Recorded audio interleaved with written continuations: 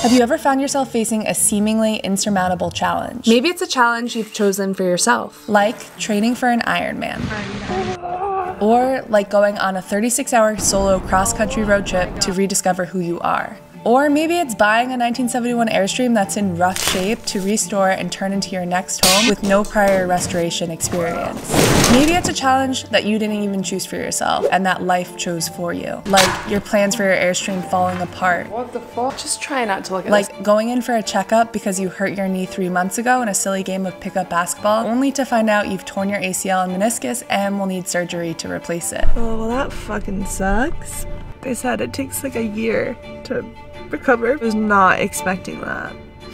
We now only have 2 weeks to finish our Airstream, a seemingly impossible amount of time to finish with all the challenges we had yet to overcome. Some days are good and some days are really bad. If we don't finish in time, I'll be stuck recovering in my parents' basement where there's no bathroom and we currently sleep on the floor. I didn't even want to think about that, so it was time to get going. The first challenge we faced was one that was constantly looming over our heads, and that was sticking to our budget of $35,000. We've already spent quite a bit of money on very essential, non-over-the-top items for our Airstream.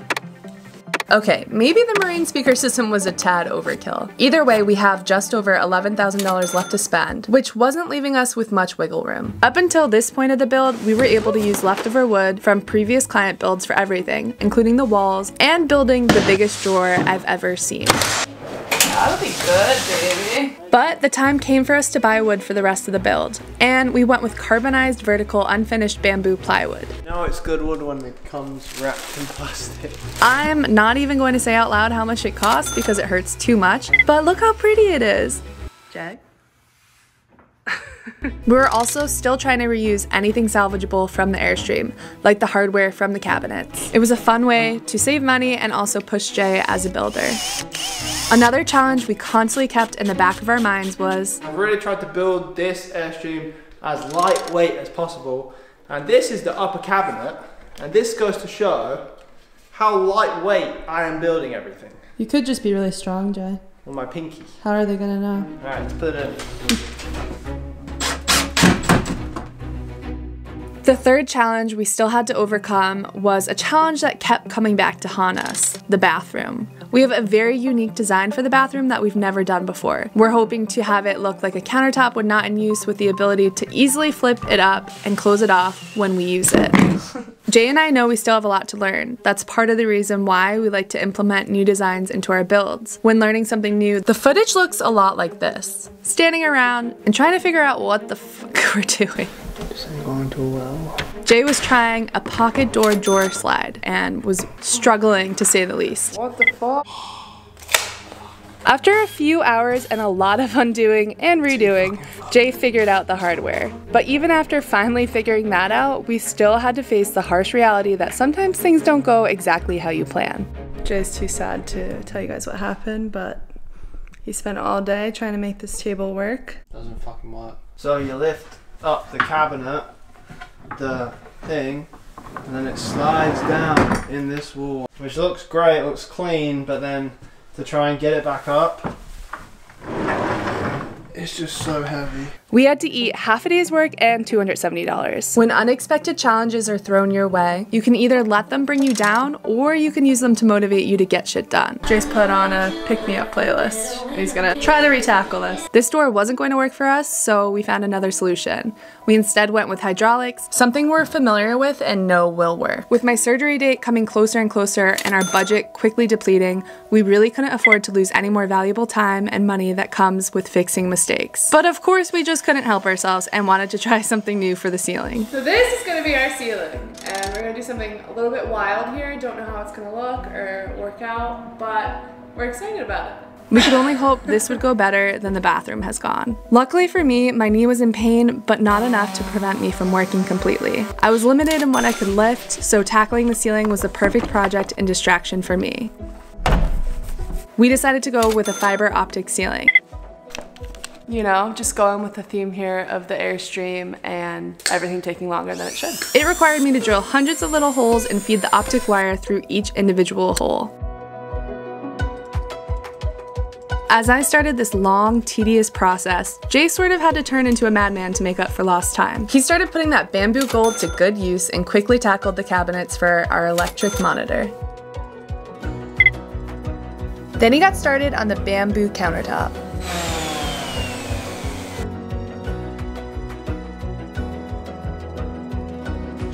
As I filled each hole with a generous amount of silicone, Jay continued on what you could call our living room. For the couch, Jay challenged himself to use leftover aluminum we had lying around. We also thought an aluminum couch would go well with the aesthetic. We could have taken the easy way out with how little time we had left, but we wanted to continue to challenge ourselves. We knew in trying these new things, we were undoubtedly going to make mistakes. Oh, I messed up. Look at that. Jay and I were wondering why everyone uses cloth, like fabric. Train. We were wondering why everyone uses fabric when making these fiber optic ceilings, and it makes sense because the wood chips. So now I have to go through and individually paint all of these little holes, but at least I can lay down while I do it. That's pretty cool. And when we did make mistakes, we tried our best to stay positive, even though that was difficult at times. I'm about to put up the thing in the kitchen that makes it look really cool. That just really transformed the space. I told you so. Our vision is to have bamboo flow from the kitchen to the seating area with a seamless waterfall effect. See the vision? When you've lived in a school bus and a van like we have, it gives you a pretty good idea of your exact needs to live in such a small space and for a functioning kitchen. Maybe we went overkill for this one, but our buddy Alex has a glass rinser in his rig and we were immediately sold when we saw it. After cutting the strings flush with the wood, it was time to organize the wires. You know the saying that things have to look uglier before they look better? Or maybe I made that saying up. Either way, sorting the strings on the back had me questioning whether or not this was actually going to look okay. Don't pay too much attention to that. It's heinous. But in the end, we were pretty pumped with how this turned out. Wow! That looks so cool! That looks incredible. When building something for yourself and your spouse, there are inevitable compromises you're going to have to make. Jay's about to do something that I don't know how I feel about. I'm just gonna show you that. I'm not gonna tell you what it is just yet. You can eat out of it. Ew. I've learned to become a good barter in our builds. You want your gross urinal that I can already smell, Jay? Fine. I'll take some pretty tile that makes me happy. After putting in curdy board and red guarding the floor watertight, it was time to start tiling. It's gonna go in there. Jay had a goal of building out this Airstream as light as humanly possible. Unfortunately, like any good supportive and caring wife, I crushed his dreams. But hey, at least he got his urinal. We thought we had planned ahead well by laying out the tile, but we weren't 100% in love with how it turned out. So we thought we had the shower done, but the perfectionist in us wants to redo it. So we're gonna go back through and redo it now. Some days are good and some days are really bad. If there's one thing that I've learned from building, it's that you'll always regret not going back and fixing something that's bothering you. We've never regretted spending too much time on something. We have, however, regretted taking the easy way out and accepting something we don't really love. It's always worth going back. We didn't want to stop the tile with the shower though. We had a really special backsplash planned out for the kitchen. We're ready to work through the night to make sure that we get this Airstream done, but this is honestly the thing I've been most excited for. I am so excited. I know you OGs will be so excited too. Are you leaving it hanging or are you turning them? I'm just gonna leave it hanging. You guys are gonna have to wait and see. Any guesses?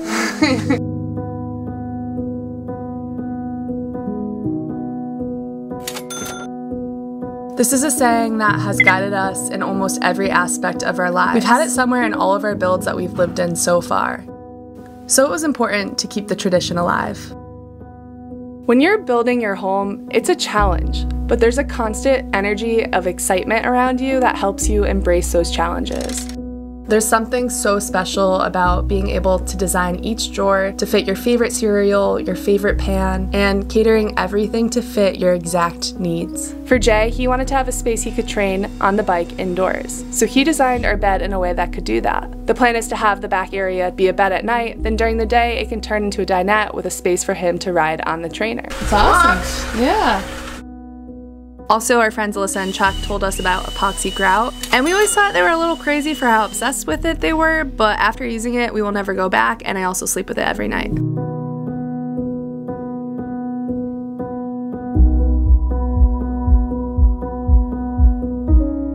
We were making a lot of progress, but as my surgery day got closer and closer, I could feel my anxiety start to grow. Would we finish the Airstream in time? Would I ever be able to accomplish my dreams of completing an Ironman? Would I go insane during my long recovery? Would I let Jay down? I knew if I let myself sit with these thoughts for too long, I'd let them consume me. So I decided to focus all my energy on getting the Airstream done. I just hoped everything wouldn't hit me all at once when it was over. We're both losing our minds because we've been working long hours, but this is an important moment. We need to find out if Jamie's gonna fit on the toilet. Moment of truth. It out.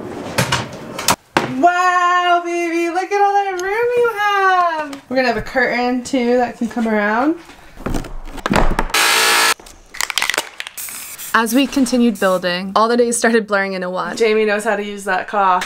Oh yeah. We were getting loopy, working long days until we sometimes bled. Just blood on the Airstream. But we were making a lot of progress.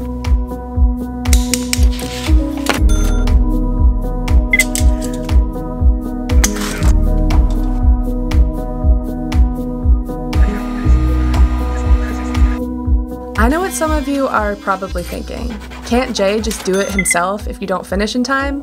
But that's not really possible with how our production line works. So I often get the comment of like how's it possible to get a van turned around in 6 weeks and hopefully, fingers crossed, get this Airstream done in 8 weeks. But the real secret is it's not just me. This woman is my secret weapon. I do all the cutting, the assembling. And then when I'm finished with all that, I can kind of pass it along to Kels. She does all the painting, all the finishing, all the sanding, all the oiling, staining, sealing.